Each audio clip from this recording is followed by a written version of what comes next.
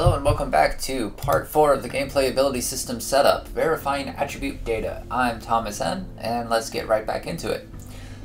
So, anytime you're working with this system, it's really important to create debugging tools, because as we can see, we have these player attributes, but we don't really have a way of knowing what they are.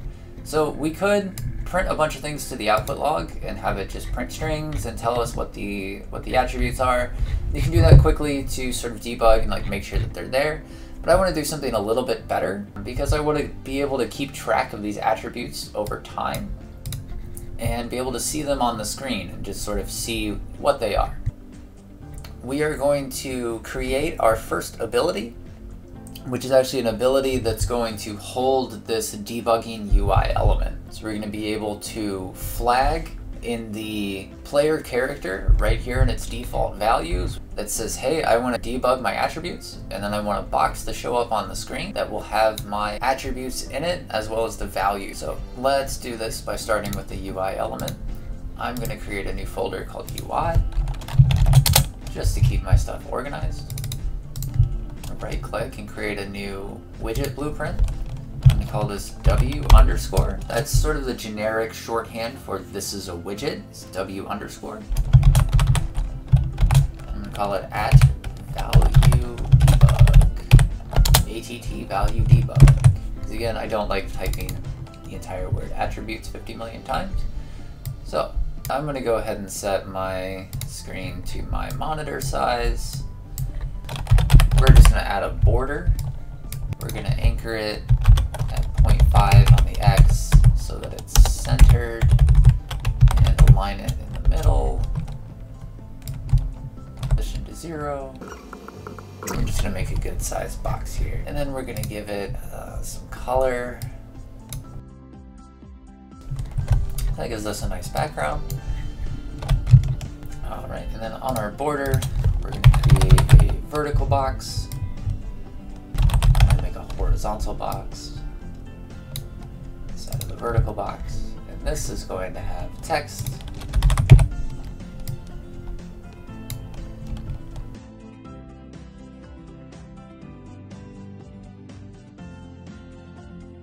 And we're going to set some padding in here.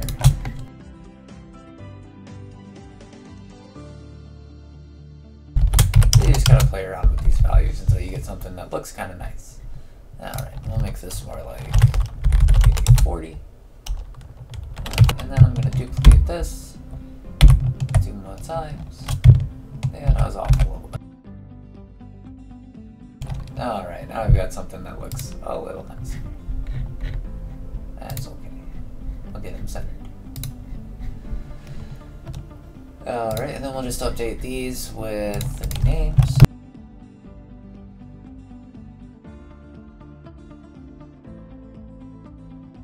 So now we've just got speed, health, and damage mod. And then we're just going to bind these to our attributes.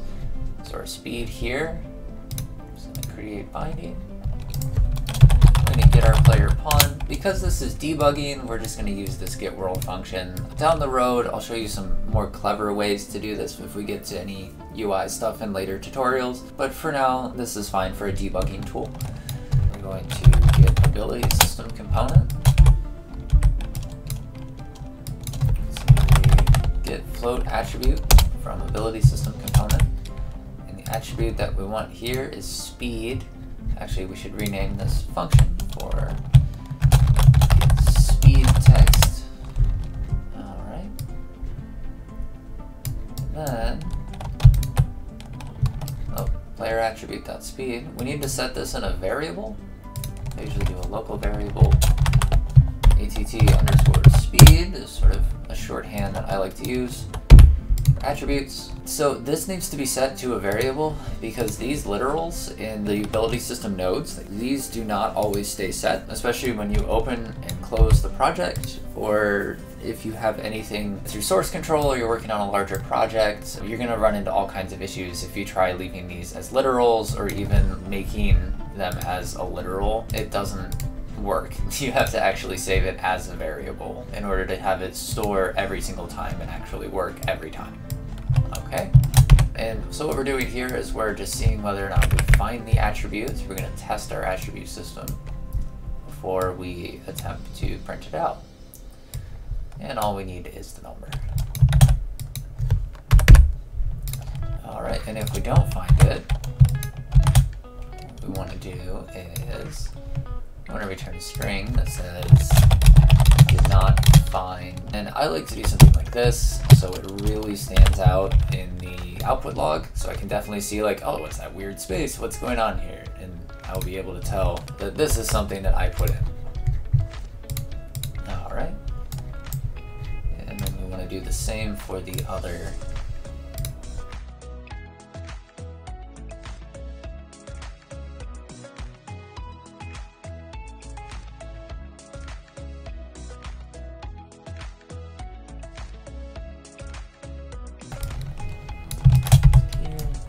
The trick I'm doing there is, so you highlight one box, and then you highlight another box, and you hit Q, and you can snap the first box to the second box.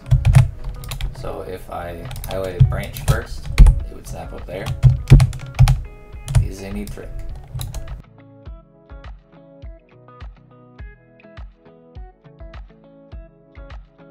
So now these are bound to our attribute values. It's important to note that we can grab the attribute values in this way. We can get float attribute from ability system component, but we can't set float attribute. There is no setting an attribute directly, especially not from Blueprint. We have to initialize them to the spreadsheets and then use gameplay effects to adjust them as we go. So now that we have our UI element set up, we have speed, health, and damage mod, we need to create an ability that will create this widget.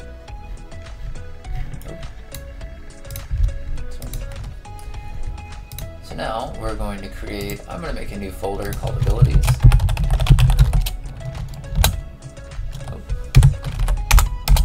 And this is going to hold all of our gameplay abilities and gameplay effects. And we're just going to dump them in here for now. You organize them. Organization is incredibly important when you start working with the gameplay ability system, because you'll notice that we'll create half a dozen classes to accomplish basic tasks. Each one ends up very simple and very small, and once you really start working with it, it's not a ton of extra time as far as creating content. You're going to right click and hit gameplay ability blueprint. We're going to inherit from the generic gameplay ability. Most likely you will want to create your own gameplay ability class. I find giving at least like an ungranted ability is always nice. Just adding a couple of extra things here and there to the gameplay abilities will add a lot to your project. So it's definitely something worth thinking about down the road. But for this tutorial, we're going to go ahead and use just standard gameplay abilities. So this one we're going to call GA attribute debug.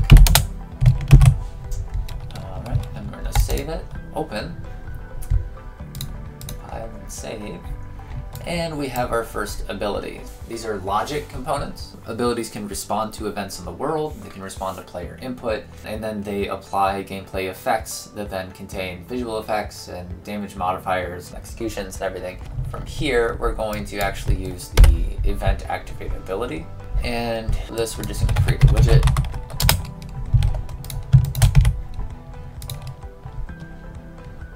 Our new W attribute value debug. We're going to get the player controller. I'm going to add it to the viewport. And there you go. Alright, and then we want to come over here to the details panel, and we want to make sure that our instancing policy here is instanced per actor. That's all we're going to do. That is our first gameplay ability. So, now in order to use it, we need to give it to the player and then activate it. Let's go into our player character, and let's create a new U property. Alright, and this is a Boolean. So, we're just creating a flag. We can edit it in our blueprint classes, and we can change it in the blueprint. Attribute debugging. Next, we need to store a reference to the gameplay ability that we just created, which will also be handled in the uProperty. We're going to actually create an array of debugging abilities. What this is an array of uGameplay abilities. The subclass basically means we're going to have a drop-down that we can stub in an existing Blueprint class. And we want an array of those called debugging abilities. So we're actually going to call this debugging passive abilities.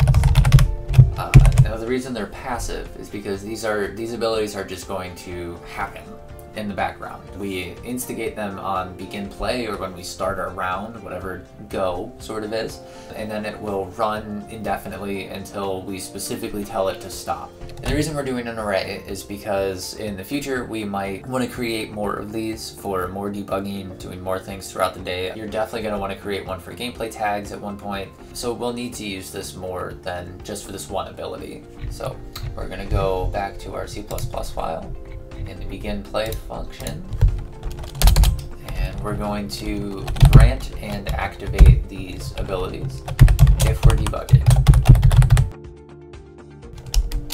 So we just created a spec handle, so now we have a reference to our ability that we just gave to the ability system, or it just gave itself. And then we're going to call server try activate ability. And that will go through each one of our debugging passive abilities. It'll put it on the ability system, and then it will activate it. Now there is a function here that is give ability and activate once.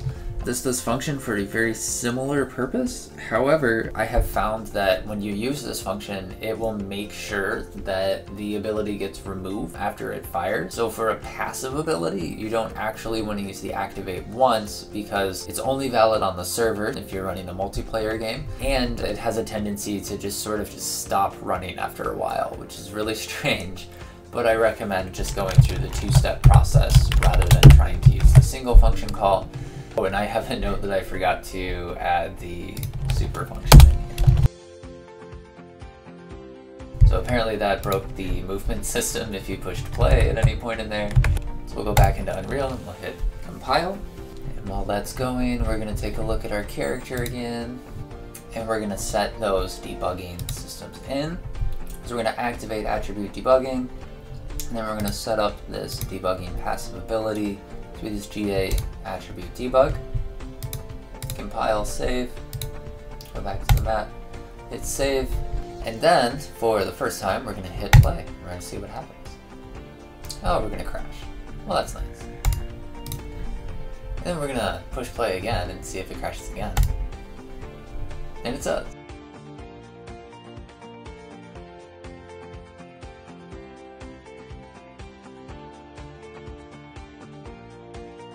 So it looks like the issue here is actually that our ability system code needs to be in the constructor. So now we have our ability system. We will compile again. See, it compiled because it doesn't have an actual error, but when it goes to do stuff, it doesn't work right. Alright, then we push play and we've got speed and health. And our speed is 600, which is our default value. Health is 100, and our damage mod is 1. So it looks like all of our attributes are being initialized properly, and our functionality hasn't broken in the game. I can still run around, jump, look around. So that's going to be the end of this video, creating an attribute testing system. And next we're going to get into our first gameplay effects. So stick around, see you in the next video.